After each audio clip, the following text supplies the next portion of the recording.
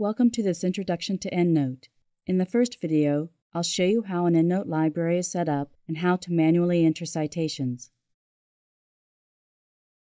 Open the EndNote program. For now, click Cancel. You can create an EndNote Web account later. Here you can create a new EndNote library or open an existing library. When you create a new library, save it to a location that you can remember easily. Your desktop, My Documents, or a share space. I'm going to open a library I've already created. Here's the library window. At the top, you can see an Output Style menu that lists a few bibliographic styles.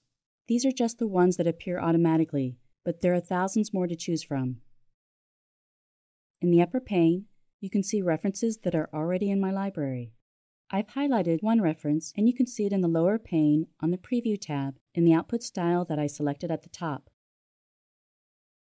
The left pane lists groups of references: all references, unfiled, references not in groups, trash, and groups that I've created for my own use, and other EndNote functions. There are two ways to add references to your library: electronically or manually. I'll show you how to enter a citation manually. I'll start from the Reference drop-down menu and select New Reference, or click the New Reference icon. At the top of the reference window is the reference type box. The default type is journal article, but there are many more types to choose from. When you change the reference type, the fields that are available change also. I'm going to stay with journal article as reference type. I'll start by entering the author name: Cousin, Jennifer.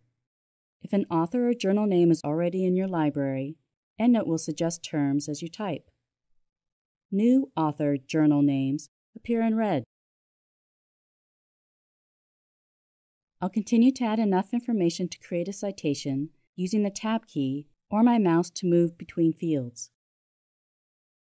To close and save the reference, click the inner X in the upper right corner. If you need to edit a reference, double-click the reference and make your corrections in the reference window.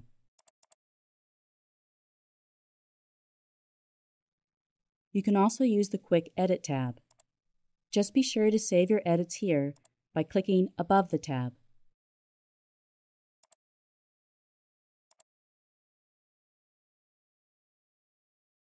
That's it for this video.